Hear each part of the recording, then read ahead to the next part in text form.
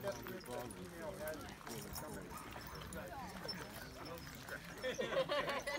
got to see what I got in here?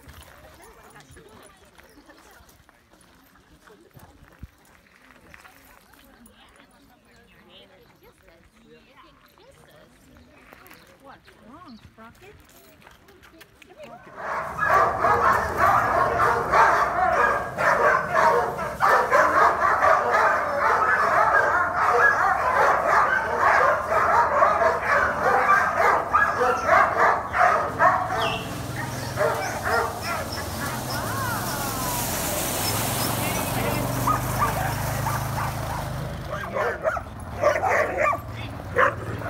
He just told him to take a right turn.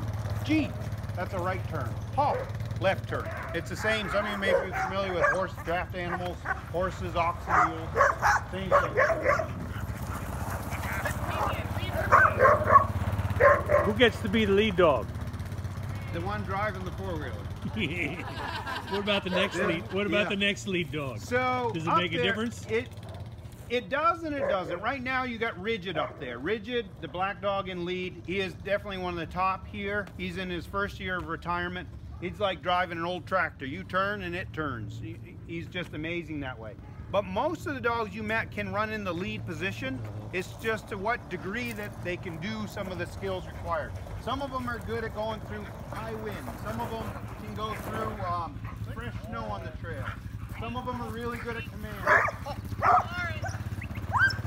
Some of them are good at getting you out of downtown Anchorage when there's thousands of people lying in the street and people are whooping and hollering. So we have different lead dogs for different situations. So this is exactly how we train the dogs before there's enough snow to get on sled. We use the four-wheeler.